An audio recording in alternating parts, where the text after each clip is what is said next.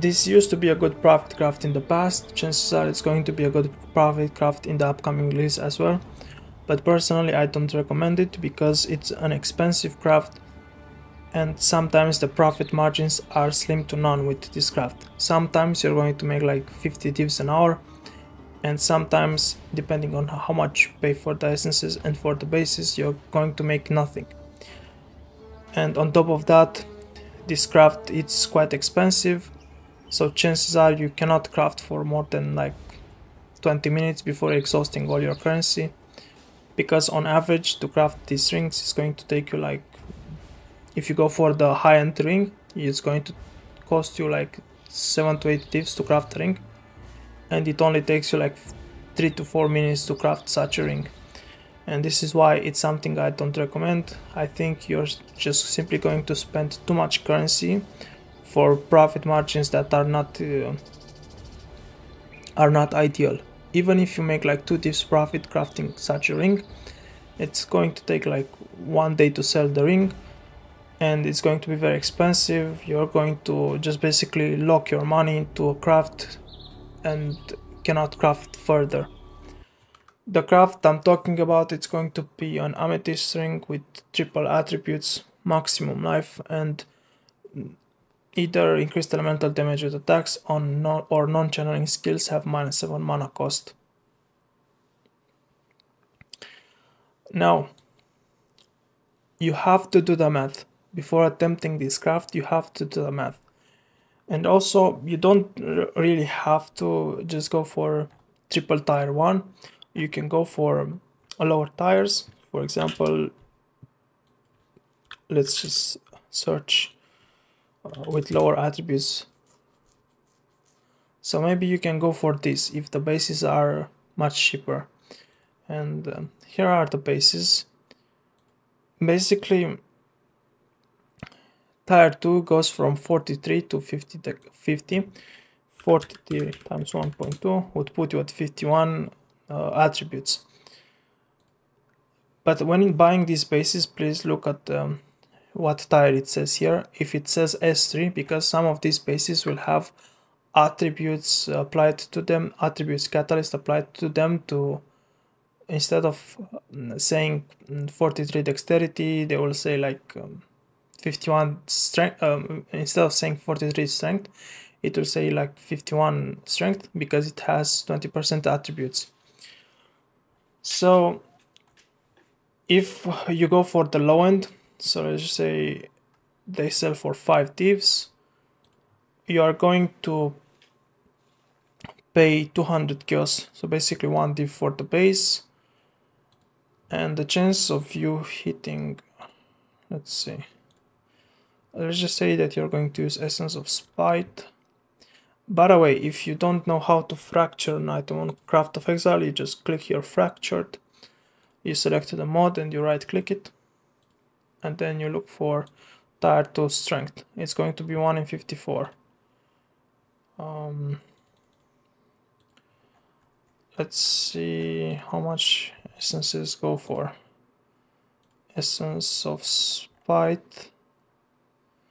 I mean, you can, I think you can go for Shrieking Essences of Spite. How much do they give?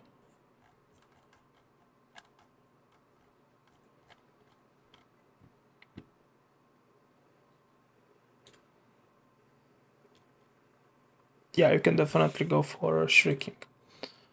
So instead of going for Deafening, you go for Shrieking for Div 103. So this would be like half a div, right? 103, 50 what? 54. Like just put 1.5 for the essences and the base. And then probably like 10 kills for the catalyst, and 1.5 divs for the Wild Bristol Matron. Or 1.4, 1.5, let's just put. So it's going to cost you like 3 divs to craft the ring, similar to this one right here. And if you can sell it for 5 divs, then that's 2 div profit. But at league start, you can probably go for the tier 1 fracture, because at league start tier 1 fracture would be like 1 div, whereas now, so here's what I'm saying. If you put here 51 or above, it's going to give you a bunch of bases that have tier 2, but they have attributes modifier applied to them. So let's scroll until you see S1. So tier 1 dexterity would be 4 divs.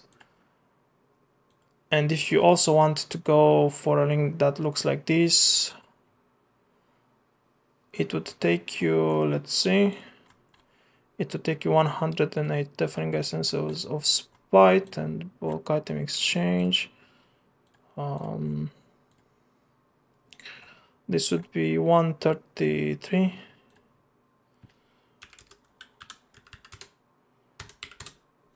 $7.4 already, and then 1.5 for the Wild Bristol Matron. You're looking at around 9 divs cost. I mean, it's even more than 9 divs because there's only like a 75% chance to unveil maximum life, and there's also a slim chance to give you either 3 prefixes when you use the Veiled Chaos Orb, or 3 prefixes when you hit the triple attributes. So it's actually much more than 8.77. It's close to like 9.5 or even more. So let's see for what price it goes. Such a ring. That's 8, 9. It seems like 9. It's the average. This I would not attempt it.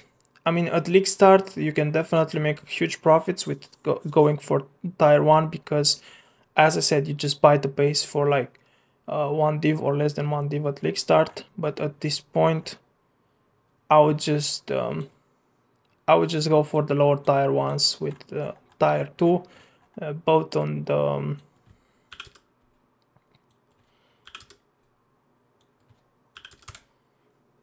so I would go for a ring like this. At least this is basically how I would do it. At this point into the league, as you've seen there's really no profit going for tier 1. And apparently there's a bunch of them that are listed just a few minutes ago. So I'm pretty confident that they will sell for like 5 to 6 divs.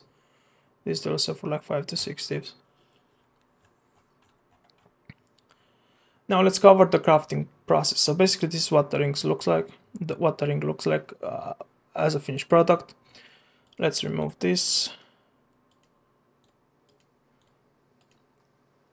So let's just say that your ring looks like this. First thing you do, you scour it, and then you go to Catalyst and apply Intrinsic Catalyst. Because this way it will only take you 10 Catalyst. If it was rare, it would take you 20. And then make the item rare, obviously. Then use the essences. Essence of Spite, you're going to spam tier 2, but for this example I'm just going to use tier 1 because it's Craft of Exile, until you hit the strength. Or the other attribute, it doesn't really matter. You can do this, you don't have to use the Essence of Spite. You can use Essence of Rage or the other one, Sorrow, for dexterity. So it doesn't matter, it depends on what fracture you have, right? And if it gives you full prefixes, for example, your item looks like this, then there's really nothing you can do except use an Orb of Annulment and hope that it removes a prefix. But if you already have at least one empty prefix, you will just buy the beast called Wild Bristol Matron.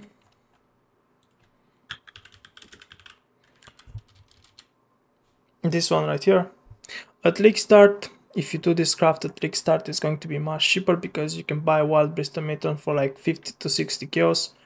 But at this point, it's you can see that it's super expensive, 1.4 divs. Like what, 300 and 30 kills or something like that. It's extremely expensive. Then this would apply suffixes cannot be changed, like this, and then you would use a Weld Kill Orb. Now, when you use a Weld Kill Orb, there's a slim chance that it gives you 3 prefixes, and at that point there's really not much you can do except try to annul.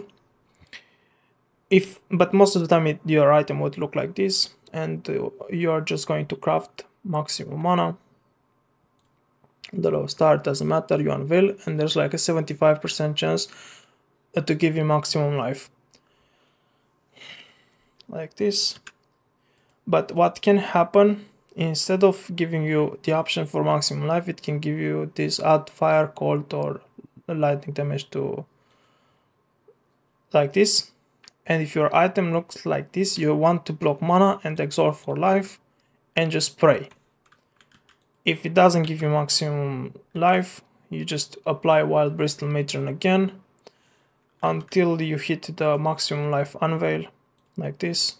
Then you would, if you still have a slot for another prefix, like in this case, I would just craft maximum mana and I would exalt. If it gives you something good like increased elemental damage with attacks, that will boost the value of the ring. Even cold damage to attacks is going to make your ring sell for more. And then I would just craft non-channeling skills have minus mana cost, like this. And I would sell the ring. Basically, this is the craft. As I said, do the math with these rings, it's hit or miss. Sometimes it's very good, you're going to make even more than 30 divs per hour with this craft. And sometimes you're just not even going to break even crafting these rings. So please do the math before attempting this craft.